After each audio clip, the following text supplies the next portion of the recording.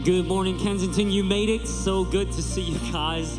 Welcome to those of you joining us online. Hey, listen, last week was an awesome celebration of the resurrection of Jesus, wasn't it? Wonderful time together. Today is really a continuation of that celebration as we talk about when the Holy Spirit came on the day of Pentecost and filled the early church. We're going to celebrate the Holy Spirit today. And you know what? This is a scripture I love.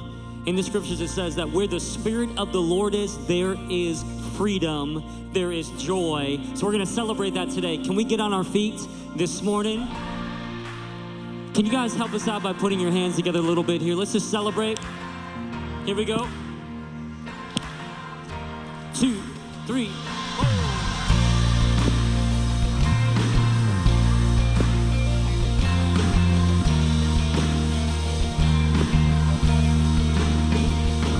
We worship the God who was. We worship the God who is. We worship the God who evermore will be.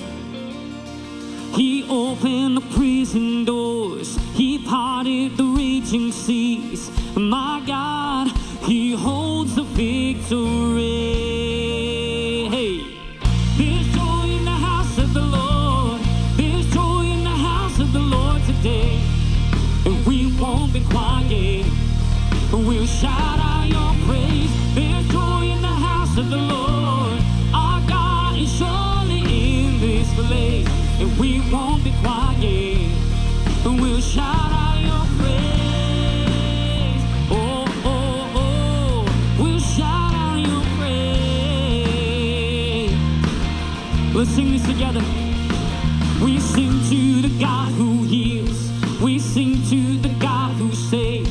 We sing to the God who always makes a way. 'Cause He hung up on that cross and He rose up from that grave. My God, still rolling stones away. There's joy in the house of the Lord. There's joy in the house of the Lord today. And we won't be quiet. We'll shout out your praise. There's joy in the house of the Lord. Our God is surely in this place. And we won't be quiet. We'll shout out your praise. We were the beggars, but now we're royalty. We were the prisoners, but now we're running free. We are forgiven, accepted, redeemed by His grace. Let the house of the Lord sing praise. Every voice say, we were the beggars, and now we're royalty. We were the prisoners, and now we're running free. We are forgiven, accepted, redeemed by His grace.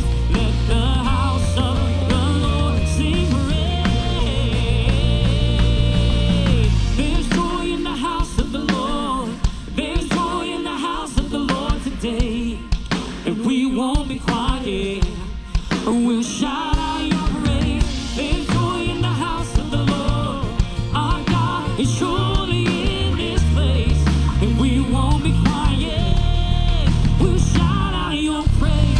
There's joy in the house of the Lord. There's joy in the house of the Lord today. And we won't be quiet. We'll shout out your praise. There's joy in the house of the Lord. Our God is surely in this place. And we won't be quiet. We'll shout out your praise. We'll shout out your praise. There is joy. There is freedom where the Spirit of the Lord is. Oh, we'll shout out your praise.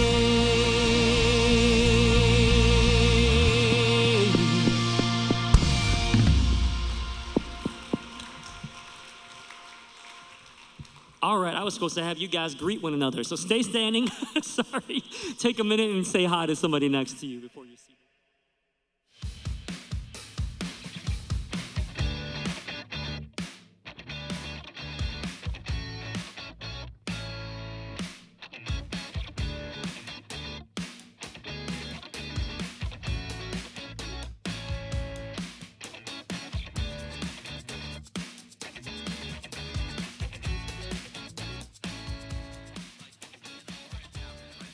Hey, good morning, everybody. How you guys all doing?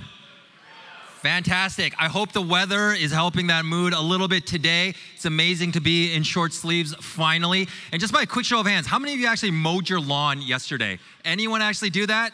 A handful of people who are very, very proud of their landscaping. And so congratulations to you all. Anyways, I want to say welcome to everyone here in the room. Welcome to all of you who are joining us via stream. Hopefully you are watching from a place that is very, very warm. And just as we just heard in this song, there is a lot of joy in the house of the Lord. There's a ton of joy today, and probably the weather contributes a lot to that. But a few things, because we are starting a brand new series today called Beginnings. But before I tell you more about that, I want to let you know about some important things that are going to be happening in the very near future. And the first thing is happening next weekend. It's one of my favorite weekends of the year, and that is Baptism Sunday.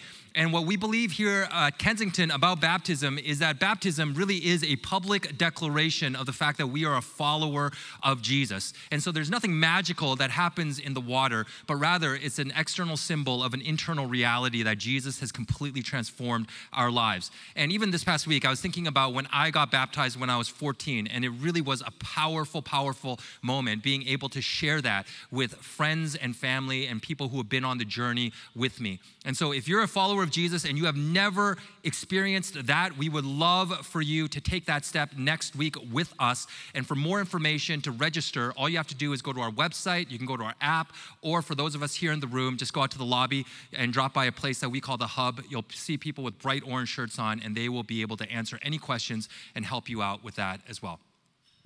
And when we came here today, for those of us here in the room, you probably noticed, because it's hard not to, that our parking lot, one of our parking lots is actually being redone. And so we are really, I personally am very excited about it, because in 4 to 6 weeks, what it means is that when you drive into that parking lot, you won't feel like you're off-roading anymore. And so that is an amazing, amazing thing. But like I said, it's going to take about 4 to 6 weeks. And so if you're here during the week, if you're here on a Sunday, we want to invite you to plan accordingly. Just come a couple minutes early. So if you need to check in your kids or do anything, grab a cup of coffee, that you can do that as well. But we are very thankful that that is being done.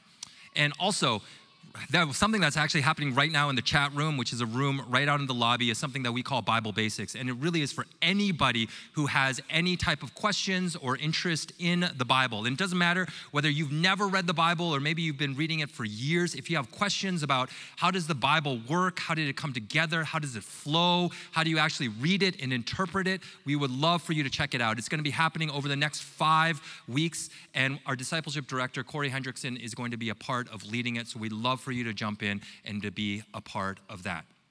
So as I mentioned, today we are starting a brand new series called Beginnings, where we are going to be looking at the start of the church in the New Testament book of Acts. And last weekend was, of course, Easter. And something incredible that happened last weekend, in addition to celebrating the resurrection of Jesus, is that we had almost 20,000 people come through our doors at all of our Kensington locations. And if you count the streaming, the people who streamed, that means the message of Jesus went out and to more than 30,000 people locally, nationally, and globally. And that's incredible. You can clap for that. And so last week, we celebrated the fact that Jesus rose from the dead.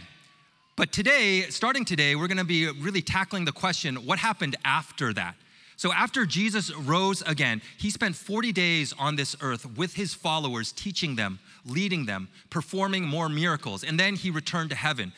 But the thing is that before he left and returned back to heaven, he told his followers something very specific. And he told them, what has happened, this message of what I've done for you, I want you to take this to the ends of the earth. Tell everyone you can.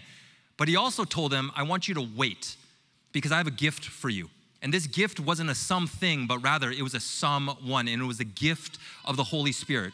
And depending upon your experience in church and your experience with Jesus, the Holy Spirit, for some of us, maybe the Holy Spirit is someone that we're very comfortable with. We've heard a lot about, we've received a lot of teaching on the Holy Spirit. Maybe for others of us, we're not so comfortable. And in certain circles, the Holy Spirit is also referred to as the Holy Ghost, which can make him almost feel more mysterious and difficult for us to really understand. But the Holy Spirit is a person, and a gift that God has given us to do so many things to help us on this journey. And Steve's gonna be up here in a few moments to really be able to lead us in that thought. But before he actually gets up here, we actually want to watch a video to help us to better understand who exactly is the Holy Spirit. And this video was actually made by some friends of ours in Zambia, and they're a phenomenal ministry. Nate actually knows them well. And it actually takes statements from the scriptures. Every statement that you're gonna see are statements from the scriptures as to who the Holy Spirit is. So let's check this out video out together.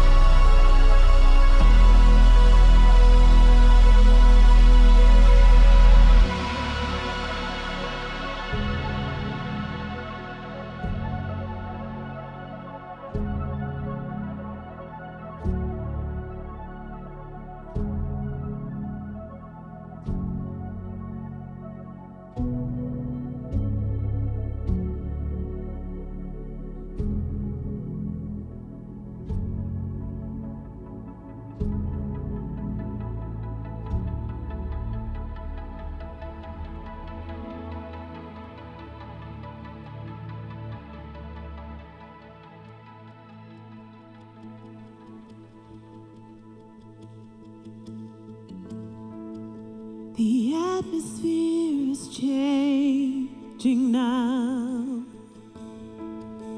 for the Spirit of the Lord is here.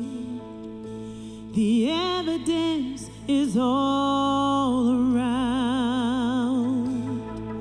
that the Spirit of the Lord is here.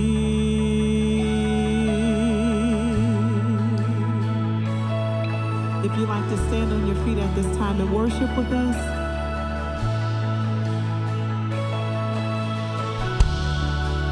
The atmosphere is changing. For the Spirit of the Lord is here. The evidence is all around, yes, that the Spirit of the Lord is here. Overflow in this place, fill our hearts with your love. Your love surrounds us. You're the reason we came to encounter your love. Your love surrounds us.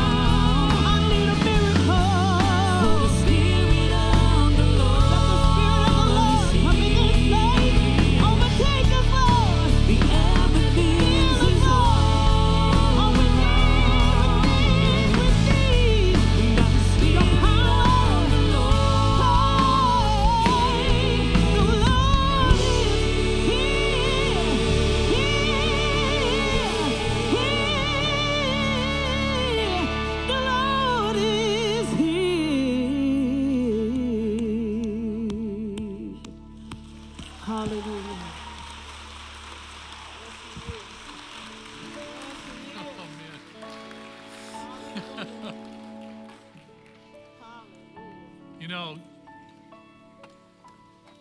coming up into that and looking at Nate and seeing the tears in his eyes and his love for Jesus, and it happened just now, but in the first service this morning, we're talking about the Spirit of God being here, right? With the Kensington family, and we're in multiple locations. We got people watching, people are here. And it hit me as Lachelle was singing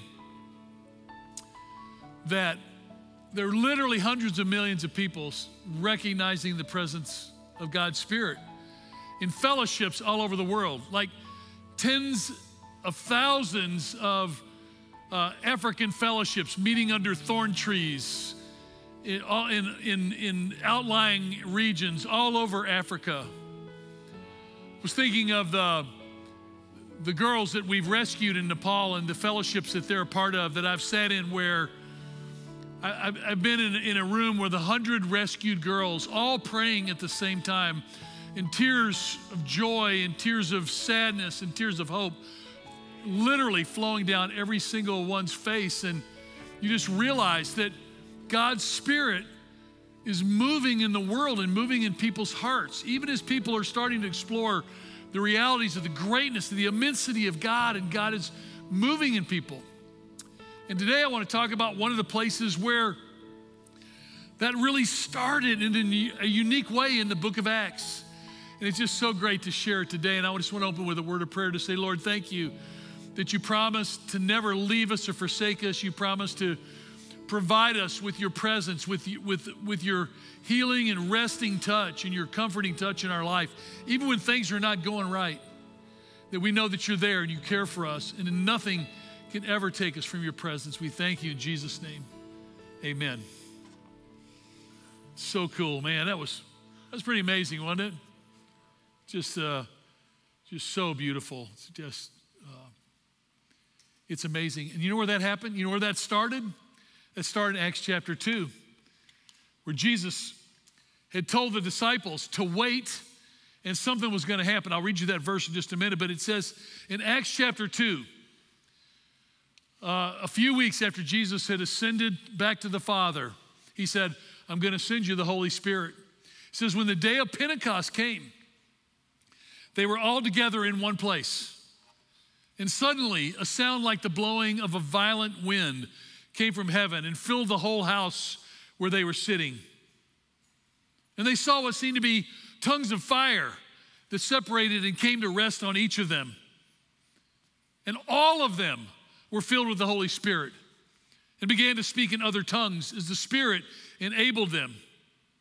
And here's the part where this whole thing is so cool. But listen, it says, now they were staying in Jerusalem, God-fearing Jews from every nation under heaven. In other words, from every place in the known world at that time.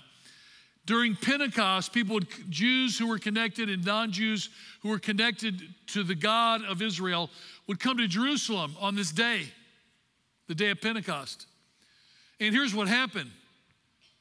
When they heard this sound of the rushing wind, people outside, I guess the Bible series that was done for the History Channel actually shows this image. I haven't seen it, but I'd like to see what it looks like. It says, when they heard the sound, a crowd came together in bewilderment because each one heard their own language being spoken. As far as we know, this was a one-time event in history where all of these languages, all of a sudden, everyone who was waiting for Jesus, what Jesus had asked them to wait for, began to speak in unknown languages to themselves that were understood by the people who come to Jerusalem together. And here's what's right. It says, utterly amazed, verse 7, they asked, aren't all these who are speaking Galileans? You're saying, what is a Galilean, a Jew? Like a person who would be Jewish, but from Galilee, be north of Jerusalem. It'd be like saying you're from West Virginia or like Memphis, Tennessee. It's not funny. Okay. It's like country. Be like country Jews. People who spoke with a funny accent. It says, how is it? In verse 8, that each of us hears them in our native language. This word native literally would speak to the fact that everyone has a heart language. For most of us in this room, your heart language is probably English. Like if you're really touched by something, it usually happens in the English language. But there are others in this room. We have up on our third floor right now probably 60 to 75 people that speak the Indian language of Telugu from more of the eastern, southeastern section of India. And they're up there singing right now in the Telugu language. It's their heart language. I talked to people before and after this service who spoke Korean, Mandarin. There are people here today who speak Mandarin as a heart language. It's like the language when you're most moved. And so all these people are gathered in Jerusalem, and they're hearing the language in a way that speaks to their heart. Parthians, Medes, verse 9, Elamites, residents of Mesopotamia, which be like Babylon, Judea, Cappadocia, Pontus, Asia, Phrygia, Pamphylia, people from Egypt and parts of Libya near Cyrene, visitors from Rome, Cretans, Arabs. And this is what they said. We hear these country Jews from Galilee declaring the wonders of God in our own tongues. And it says, amazed and perplexed, they asked one another, what does this mean? I'll give you the answer to that right now. What it meant was that Jesus had sent from God the Father, the third person of the Trinity, who had always been at work throughout the whole Bible, but to directly dwell in the lives of believers. And if you're a believer in Jesus Christ, the Holy Spirit has been made available to you. And there's some things that happen in this story that are truly unique. I don't think anyone could fully understand the amazement of this, but this is the beginning of the church of which we're a part of. And again, because most of you don't know this, I'll tell you, there are about at least 7,000 distinct unique spoken languages in the world. 7,000 distinct spoken languages in the world. How many do you speak? I speak one. Do you speak three? Oh, well, excuse me. Ruben Mariakal, who took over for Julius Murgor in Kenya, one of our partners in Kenya, he speaks 9 languages. It is amazing. There are lots of people in the world that do that. It's incredible. But on this day, when the church was being born, all of the languages that were represented in the city of Jerusalem that day, everybody there heard the story of Jesus in their language. And on the day the church was born, it's so important not to miss this, the church being born that day, God was saying to all the peoples of the earth, I came for you. Like, I'm for you. I don't care what your language is. If you're a Cretan or an Arab, or if you're from Libya or Egypt or whatever tribal group from around the world in a remote place, Jesus is saying, I am for you. Now, I've got one more verse I want you to think about, because this happens. This always happens when Jesus is working in people's lives. It says, some, however, made fun of them and said, they've had too much wine. They've been bibbing a little early in the morning. In fact, if you come back next week, or if you're listening online, listen on the stream, all of our campuses will be teaching about this. That the first thing that Peter does when he gets up to speak to this crowd is he says, we're not drunk. He has to give this disclaimer. And he says, but you have heard about Jesus in the language that most directly enters your heart. Because Jesus' longing was that every person on earth would know how deeply loved they were by God the Father, and loved by his actions on the cross and by the resurrection. And this all took place on the day of Pentecost. Let me go back just for a second to Luke.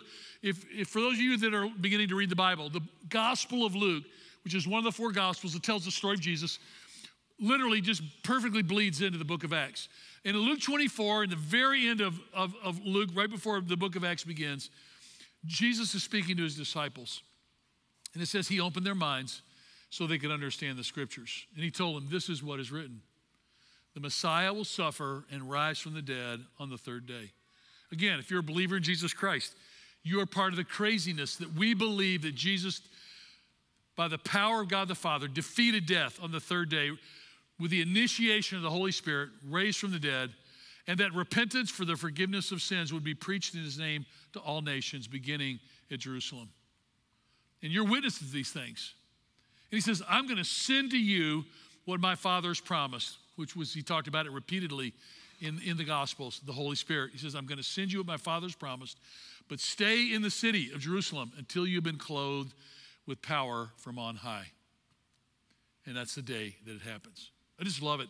There's so much to unpack from this, to think about, and I'm not even gonna touch the surface of what does it mean for the Holy Spirit to work in people's lives, because all over the world I've seen God working in people so uniquely and so differently, so many different expressions and movements.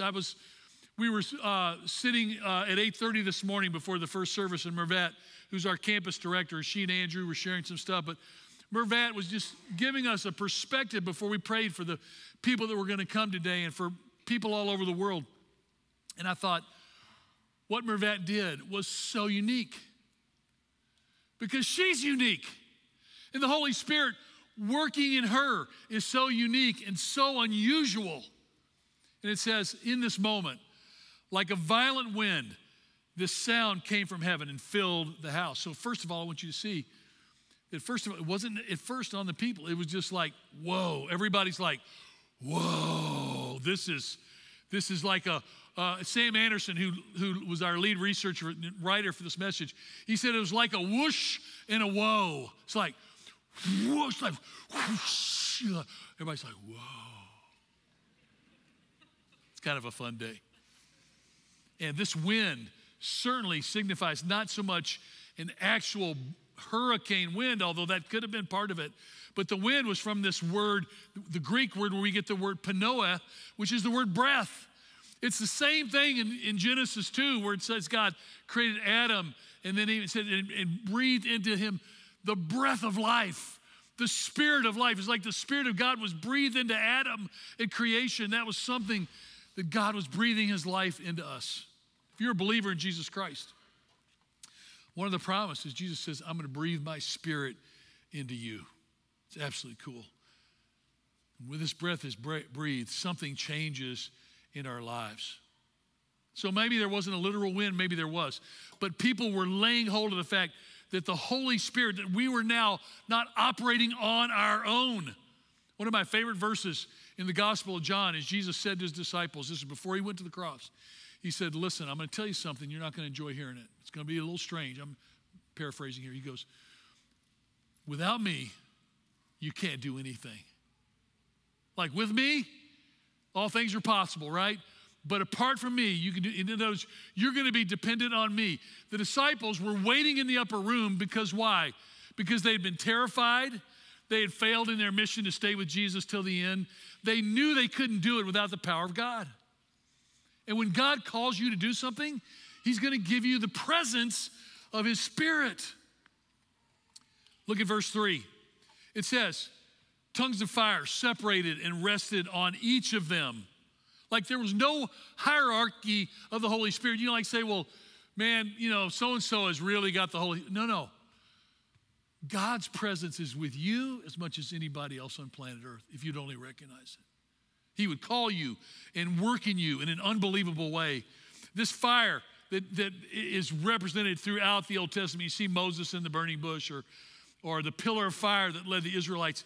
The fire is always a sign that God's is present with us. And this presence comes in like wind and fire. It's strong, it's heavy, it's whoa. And then in verse 4, it says all of them were filled with the Holy Spirit. This word for filled is pretty cool. The kind of the verb aspect of this is pimplemi. Pimplemi, it's the Greek word. But there was something unique I'd never seen about it. And as I was kind of researching the Greek language this week, which I do sometimes on these, it's not only to fill someone, not like to fill something, but it carries with it the connotation of to fulfill something. Like When you're filled with God's presence, it's not only to be filled, but it's a sense of fulfillment and completion. It's pretty cool. How many of you walked in here today or have been struggling this week in your job or in your relationship and you feel empty? You feel like a hollow shell. You feel broken in relationships with other people. And you've forgotten that God has said to you, listen, I'm with you every step of the way. I've come to be present with you. Can you remember any moment in your life where you felt the presence of somebody when you were at your worst moment? Can you ever remember when somebody came up and like you're at a really low moment and all of a sudden somebody just gently rests their shoulder on you? Look, sometimes you come up and give me a hug. It's like the presence of the Holy Spirit represented through you coming to me. There's something about that touch that's so powerful. And there's two things to see in this. First of all, is that the Holy Spirit is like bringing like an attitude of rest, like you are safe. You ever touch somebody when you felt unsafe? Like you remember your mom or dad reaching out and taking hold of your hand, and all of a sudden you feel safe? So interesting with my dad. It was interesting. My dad and I had adventures all over the world, and we were in some really tight spots in Africa and in Europe. There were different moments. It's funny. I don't ever remember one moment, even when we had a couple of near-death experiences in Africa as kids, when I was a kid with my dad, I don't ever remember being afraid. Because my dad was there. It was crazy. Looking back, I should have been afraid, but I wasn't. And what God is on this day is saying to the disciples, Jesus, all through the time that he was with the disciples, was always telling them not to be afraid. But they were operating in fear. They were afraid to step out in faith. Peg, when God told you to step out to care for orphans around the world with our No Child ministry, you were afraid to do that. But God says, no, I'm going to give you the power to do that. I'm going to give you the strength and the energy and the joy to do that. I'm going to be with you. This is what happened on the day of Pentecost. But not only the Spirit resting on them, but beginning to move through them. That's the other part. I got a buddy of mine, Tim Morton. I'm going to bring him up on the stage today just to give you one living example of what it means when the Holy Spirit is just working in a person's life. It looks different in every person. But when God moves, things start to happen. You start to be other-centered. You start to move out. And when the Spirit shows up, he not only rests on you, but he fills you up. You know, it's funny, when we were singing earlier today, I thought, I'm with people all the time that struggle with discouragement, or they see things that make them feel hopeless. And all of a sudden, as we were singing today, as it hit me, I thought, why would I ever be discouraged? There are literally hundreds of millions of people celebrating Jesus right now, maybe billions of people around the world right now, celebrating Jesus and loving Jesus and are in fellowship with us from every tribe, nation, and tongue, from every denomination group.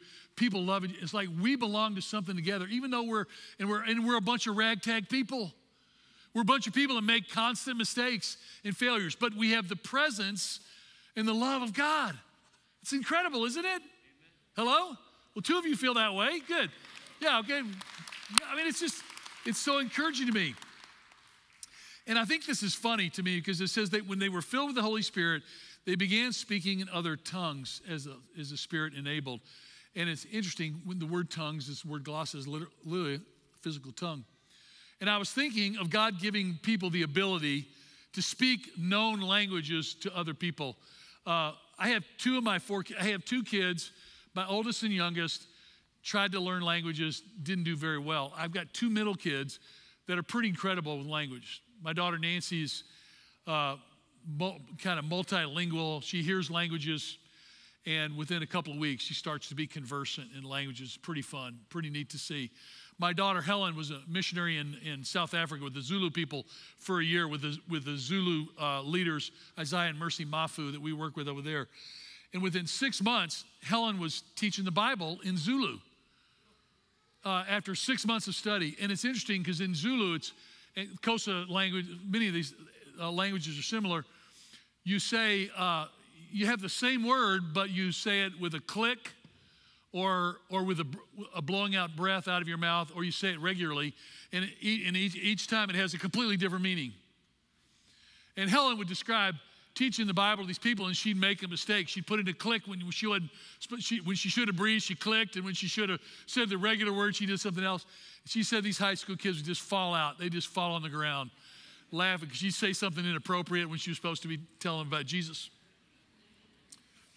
But on this day, as they begin to speak these languages, and the Holy Spirit is resting on them equally, and again, later you were going to find out the gifts of the Spirit will begin to be evident through all these people, is that God was bringing the languages back together. If you go back to the beginning of the story of the Bible, it says at the Tower of Babel, they were gathered kind of in a fortress mentality. God had said, fill the land, produce, have children, move out, keep the land from just overtaking the earth. But instead, they were all gathering together. So it said God confused their languages to move them out. Well, on this day, instead of destroying all these languages, he makes all of these languages have meaning. And I want to tell you something I think about heaven related to the day of Pentecost. I thought, when we get to heaven, we're going to understand each other. But you know what I think heaven's going to be? I don't think heaven's going to be one language. I don't. I think heaven is going to be all the languages. It's going to be amazing. But we're going to understand those languages. Wouldn't you love to speak the beautiful language of French? Or the amazing complexity of Telugu? Or all of the beauty of those? I mean, I'm even open to German. I always give my German buddies, because it's such a guttural language, you know, it's not as beautiful, some of them, but all of these languages, we're going to hear them all in heaven. It's going to be amazing. And here's the thing that I want you to see. I want you to slip over to verse 11. This is so cool. All of the languages being spoken, and I want you to see this. The people were all amazed and perplexed. They didn't know what to do. And it says, we hear them declaring the wonders of God in our own tongues. It's just Sam Anderson, he was working on this. He was writing all this. He said, this had to be the craziest mind warp that anybody had ever experienced. It would have been unbelievable. And now to see that happening in the world. I just think it's a vision of heaven. And I would say when you talk about Pentecost this day and what God did, it was like whoosh. And it was like, whoa. And then it was like God inhaling the Spirit working through us. And then activation. It's like you're giving the message and God's saying, I'm not just doing this for those of you in this upper room. I'm doing this for everybody in the whole world. This is my dream. I think that's what God has invited us to be a part of. And I want you to understand this. This day was not just for the disciples. It was for men and women like you and me. People whose hearts are softened. We're just saying, Jesus, I want you to be at work in my life. Holy Spirit, I want to be available to do what you've called me to do. I want to sense your power and presence in my life. I want you to give me courage where there's fear, and you step out and do that. And so I want you to think about this today, because what I've seen is that God wants to bring the world together with the spirit of knowing that God loved the world so much, he gave himself. He gave his son, that you could know how deeply precious and valuable you are. That message of value and hope and forgiveness and new start is what people are longing for in this world.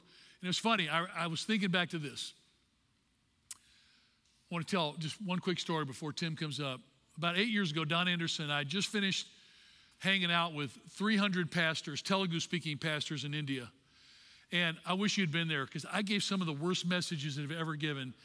It was like I was so bad the first day I thought Christianity is going to close in India. And then the second day I did better. You know, those of you who know me, you know I have my great days and my not so great days. But we ended up having an incredible experience there. And when I travel the world, one of the things that I see, there are things I see that strike me. So for example, I've never seen anybody in the world pray like Indian Christians. Like when you're in India, it's unreal. in China, when I'm connected with Chinese Christians, one of the things I see is they're so determined to bring the message of Jesus to the whole world. It's like the Chinese just have this passion to go. When I'm in Africa, one of the things that stands out is the singing is so, like you can be in the most remote area of Africa and the singing is just transcendently beautiful. It's amazing. So you go to the places in the world and you just see the uniqueness that God has made people groups and languages and movements. It's incredible. Well, on the way back from that trip to India, Don Anderson, who was our global partners director at the time, he goes, hey, I want you and I to swing by Kuwait City. I'm like, Kuwait City? What are you talking about? I mean, why Kuwait City? He says, well, there's a church there I want you to see. I'm like, okay, whatever. We're going to spend one extra day stopping in Kuwait City on the way home from India. And we get there, and I encountered something that I didn't expect.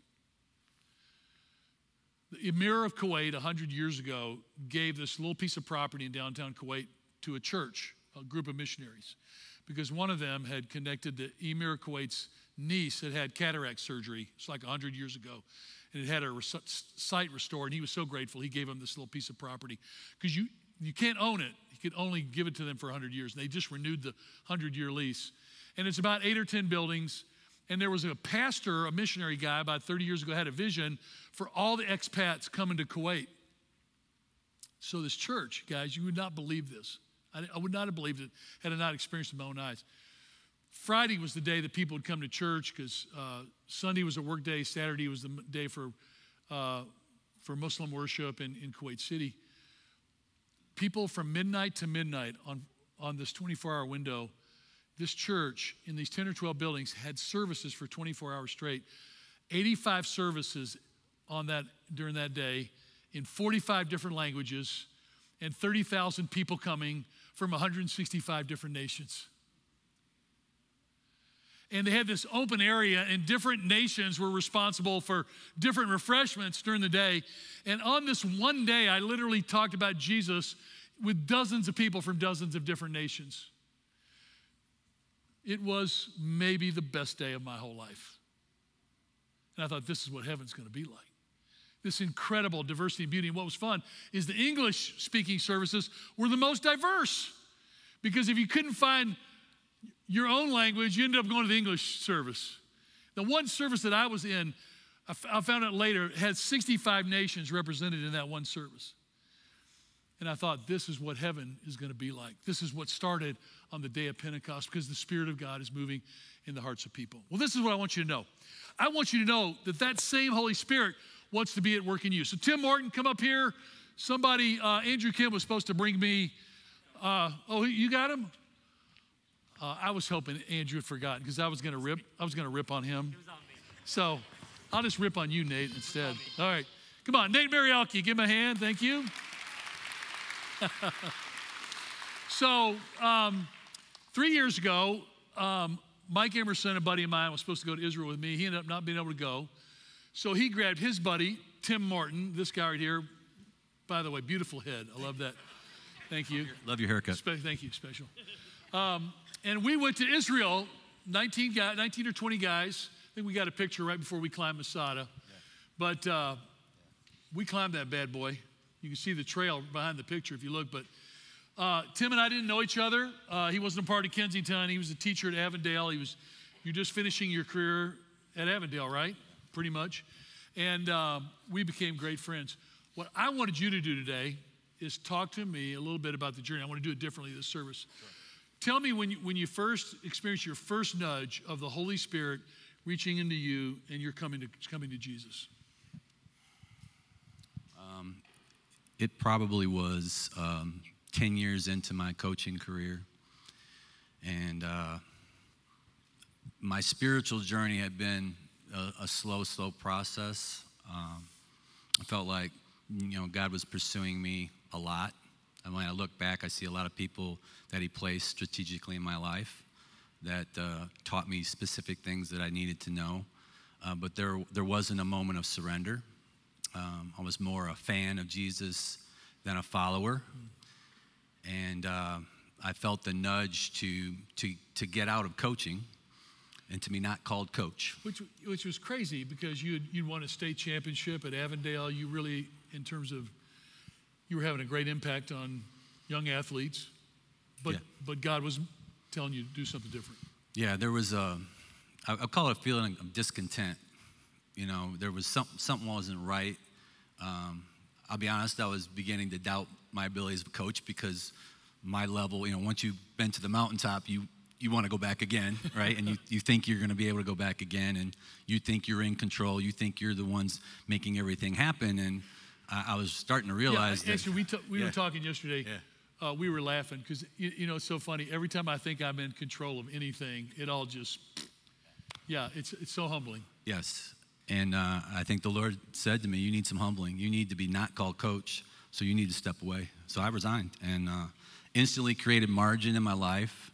My beautiful wife, Vicky's over there, and she really appreciated that because now I could be there for her more. I could be there for my children more. I had 2 daughters that were growing up, and you know, we just started going on this journey together, and I still hadn't surrendered yet, but I knew there was something greater. There was something more. One of the things that I saw that as you talked about this, even though you didn't know what God was doing, there was something in your where the Holy Spirit was just kind of opening up your life to receive or be open. Yeah, that's a moment that happens, like for almost everybody, right, in a different way. Yeah, and for me, I had a pastor, associate pastor at a church, and he's the one that really opened my eyes to what grace was.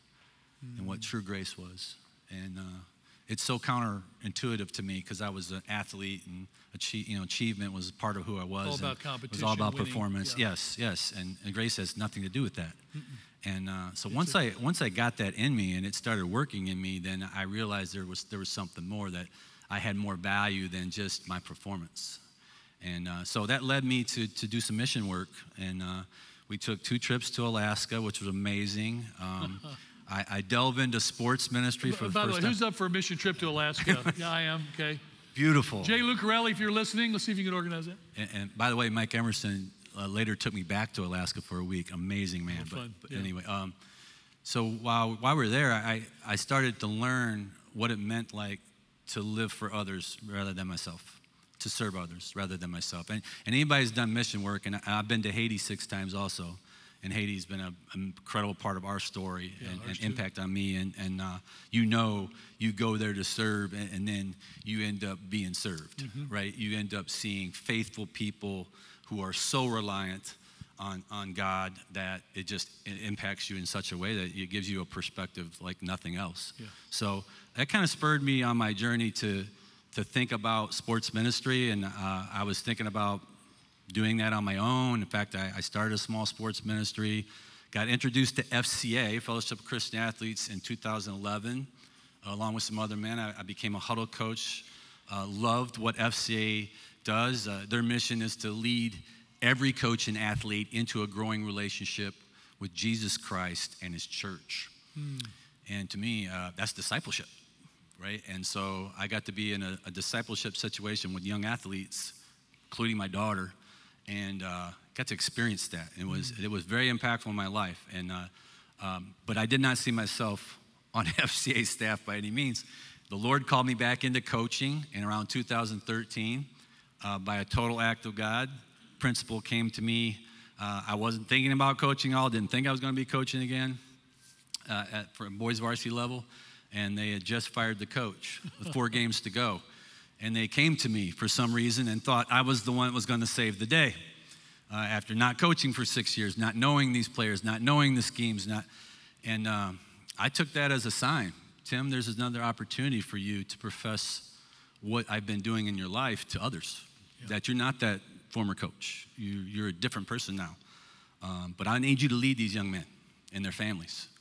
And man, I dove right in with the permission of my wife and my family, and it became it became a ministry. Yeah.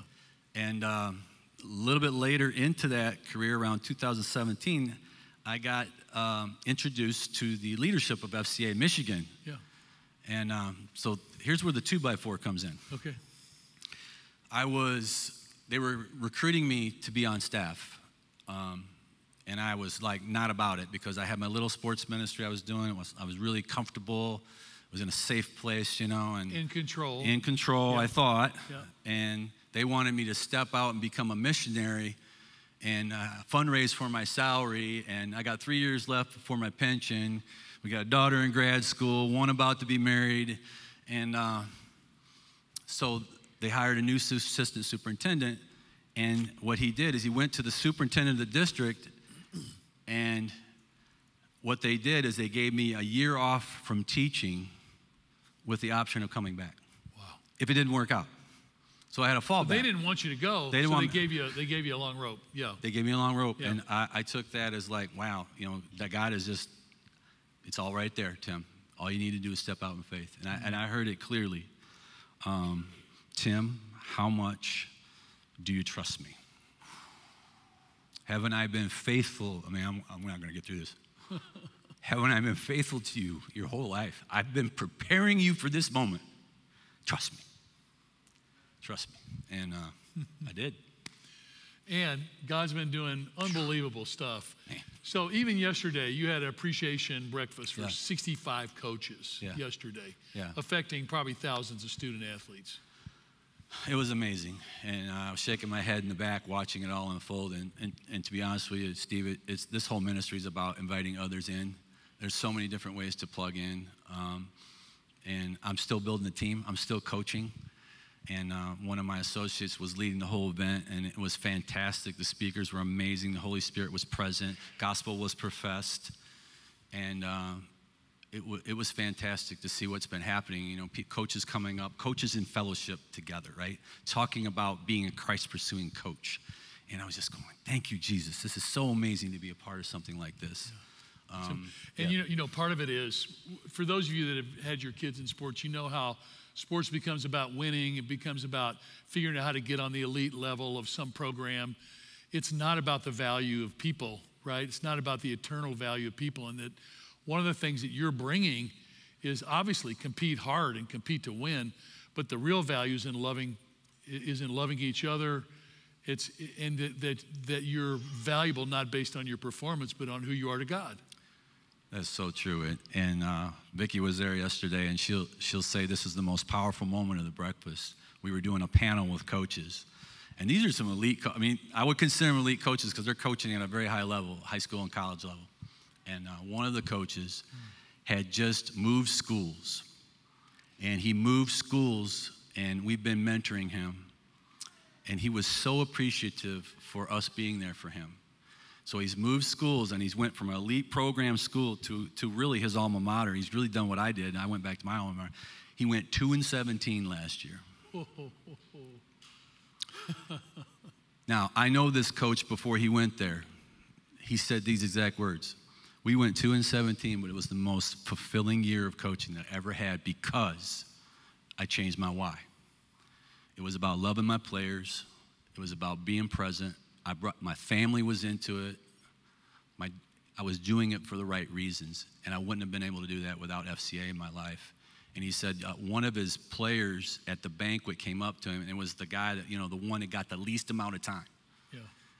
And he said, Coach, and he thought it was gonna be a tough conversation after the banquet where he didn't play that much. He thought he was just gonna start hearing it from the young man. He said, no, Coach, you brought love back to our program. You brought love back to our program. Oh, so that's the Holy Spirit working. It's incredible. Through coaches in amazing ways. Well, man, I'm just so super proud to be your friend and to see how God is working. And I'm thinking there's a lot of people here connected to kids, grandkids, playing sports. I'd love for all of you just to be aware that FCA is out there moving, growing in so many of the junior high and high schools and colleges in this region, and there's some great people. But one of the things that I hope you saw it in Tim is that obviously sports was a big part of your journey and that whole thing, but God was leading you along the way. What would you say to people here, people watching on stream who maybe their gift is IT, maybe their gift is engineering, maybe their gift is, writing creative content for advertising. How do they listen? What would you say to listen for the nudge of the Holy Spirit moving them in directions where God is leading them? What would you say to them in closing? I would say, God speaks to us in many different ways. It's been sometimes in a still small voice, sometimes through others, sometimes it's that 2x4 that I needed. So I think God knows exactly what you need. I think he knows, and Steve said it so well today, that we have a power greater than ourselves to step out in faith to do more for the kingdom. And that the kingdom of God is this beautiful body of uniqueness coming together, unified in the blood of Christ for one reason only, for that one that doesn't know him. Mm-hmm. And that becomes your purpose. So wherever God's placed you, however he has gifted you, right? In order for you to say yes to that, I feel like you need to have spiritual disciplines. You need to be grounded in prayer. You need to be quiet and listen. And sometimes that's through others. You need to be in his word, because the power of his word, as Steve showed today, comes through when we read it with intentionality. And then you need to surround yourselves around like-minded people who are doing what inspire you, that you're inspired from, but don't compare. Yeah. Don't compare. That's the curse of comparison is what stops us from moving ahead. Be the best version that God wants you to be, and follow his lead, and it will work out. Oh my goodness. Okay, that was worth coming for today. Tim Martin, you guys. You want to speak on that? That was unbelievable. Yeah. Yeah, let's do it. There's one other thing that I wanted people to be aware of. It's just so exciting. Yeah. Just another thing is we got something coming up. Yeah. For Kensington, anybody that's involved with Kensington that's a coach, or even outside of Kensington, we're going to open it up. We're going to have a workshop which will go through the framework that we teach coaches to be more relational, to be a Christ-pursuing coach. We would love to spend time with you. So we have a workshop through the Move Out Network. You can register for it. It starts May 10th. It'll be Tuesday evenings from 7 to 8:30. It'll be hybrid, online, in person. And I would just love to meet you, spend some time with you. It's going to be interactive. We want you to leave with a transformational purpose statement, a mission statement that you can go and live out. And we want to create a community of coaches, because I think what's lacking is coaches coming together like mine. I saw it yesterday. Coming together, supporting each other, sharing ideas, sharing strategies on how they build relationships, how God's working in their lives. Because I don't need to tell you how important the role of a coach is in today's culture. It's unbelievable. It's huge. Yeah. So we would love to see you. Okay. Love you, man. Thanks. The band can come on out. We went a little long, but I'm telling you, go back and watch the stream. Just his advice at the end there was, my goodness, that was golden. But I want to say, I was at a micro soccer game, 4-year-old soccer game, not too long ago. And I was watching these two dads just scream at the kids, scream at the boys and the girls. And I thought, they need Tim's coaching class. My goodness, it's like they're already teaching the kids just the whole wrong motivation for why to play. And I thought, there's something so special when Christ starts to come into the way you coach, or the way you write your content, or the way you go to your job tomorrow. This is part of where God has strategically placed you. So we're going to wrap up just with a song and then a chorus. And I'd love for you to take this time for the nudging of God to kind of be speaking to you. I want to mention, we also want to take a second to receive our offering. There's many ways to give. It's funny, for those of you that are younger, if you get down to the bottom, it says you could drop a check or cash into the wooden boxes. I don't even know what they're talking about. But there are wooden boxes. If you know what a check or a cash is, you can do that. But obviously you can give on a text, you can give on our Kensington app. But I want to say this, something happened this morning.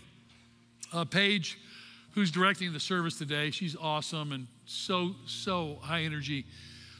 She said every Sunday when she's here working the stage, there's a guy that comes in every Sunday morning at 7:30 and drops off his tithe to Kensington. His wife is sick at home, and then he goes back, and I'm assuming he's watching one of the services on the stream. But I thought, what an incredible honor, I thought, in my life to follow Christ with that guy. I don't even know his name. I'm going to find out who it is.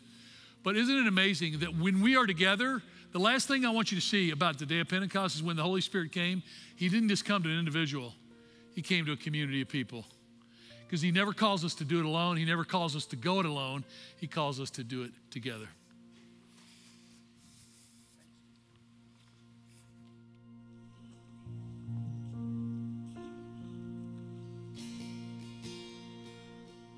With our last few moments together, we're just going to sing a song that is just a heart cry. So let's put our faith together after everything we've heard, just to say, Lord, Holy Spirit, we need you. We want you. Would you stand with me as we sing these last few songs together? Let this be our prayer. As the Spirit was moving over the water, Spirit, come move over us. Come rest on us. Come rest on us. As the Spirit was moving over the water, Spirit, come move over us. Come rest on us. Come rest on us. So come down. Spirit, when you move, you make my heart pound. When you feel the room, you're here and I know that you're moving. I'm here and I know that you'll feel me. Come down. Spirit, when you move, you make my heart pound. When you feel the room, you're here and I know you are moving. I'm here and I know you will feel me. Oh, I know you will feel us. Ooh, ooh. And as the Spirit was moving over the water, Spirit, come move over us. Come rest on us. Come rest on us. As the Spirit was moving over the water, Spirit, come move over us. Come rest on us. Oh, come rest on us. Fire and wind, come and do it again. Open up the gates, let heaven on in. Come rest on us, yeah. Come rest on us. Fire and wind, come and do it again. Open up the gates, let heaven on in. Come rest on us. Cause rest on us. Oh, come down. Spirit, when you move, you make my heart pound. When you feel the room, you're here and I know you are moving. I'm here and I know you will feel me. Come down. Spirit, when you move, you make my heart pound. When you feel the room, you're here and I know you are moving. I'm here and I know you will feel me.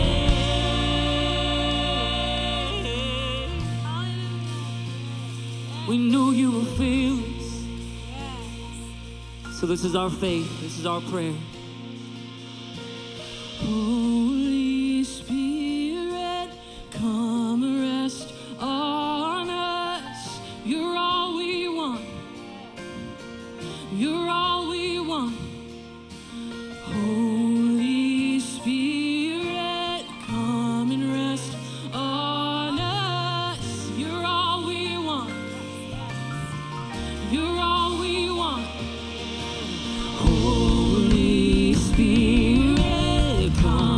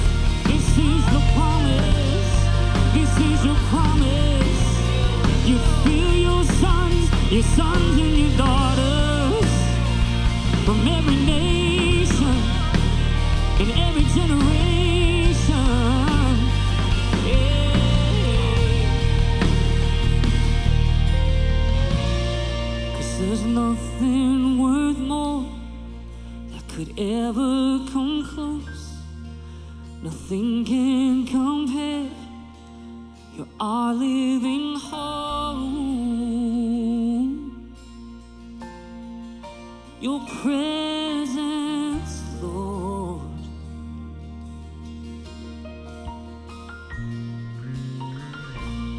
Lord, I've tasted and seen of the sweetest of loves, when my heart comes free and my shame is undone.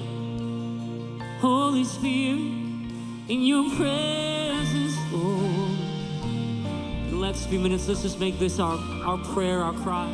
We sing, Holy Spirit, you are welcome here. Come flood this place and fill the atmosphere. Your glory, God, is what our hearts long for, to be overcome by your presence. Holy Spirit, Holy Spirit, you are welcome here. Come flood this place and fill the atmosphere. Your glory, God, is what our hearts long for, to be overcome by your presence, Lord.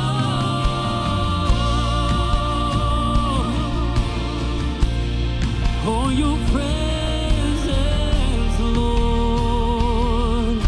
Holy Spirit, we need you. We know you're feeling us with your presence, Lord.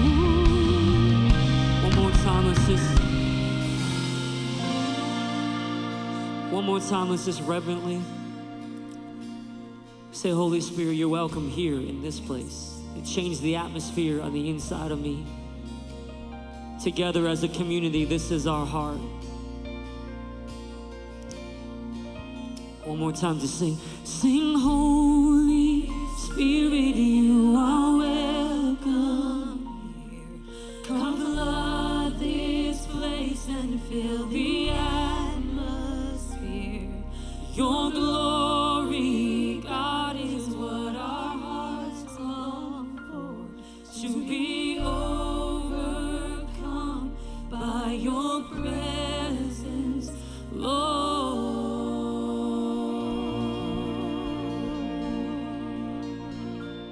Oh, Lord. Lord, thank you. Thank you that all of us today can open our hearts and open up our hands and simply say, like, do what you want. Move in us. Create in us a willingness to just receive your love and your grace and your rest. And then to be, Lord, just to be available, all of us, to be activated by you, to love the people in our lives, to love the strangers and the neighbors around us, to just be filled with the joy of your presence wherever we go today, wherever we go this week. And Lord, as your Holy Spirit is working here and among millions of other churches around the world, would my brothers and sisters that are in this room and on stream, would you just give them a sense of how much you care about them and how much your love and safety and security rests on them, that we can follow you into death's jaws. And we know that you're going to hold us close to your heart. We thank you for this incredible chance to share this life together. And we continue to look forward to this series. We're going to experience all that you did in the church and what you're continuing to do here and around the world. In Jesus' name, amen. Hey, listen, before you walk out here, I just want to say, some of you might have felt a nudge to connect to Fellowship of Christian Athletes. Tim will be down here. I'd love for you to talk to him. Some of you might even be called to be a part of his support team, like I was. And because God's doing incredible things there. Some of you might feel the nudge for baptism next week, as Andrew's going to be baptizing people. It might be the nudge to step out into an area of your life that you've been afraid to step into because you've been frozen by fear. And God's saying to you, listen, I'm with you. If I've called you to do it, have the courage to step out and go for it, okay? We'll see you next week. Awesome. Thank you.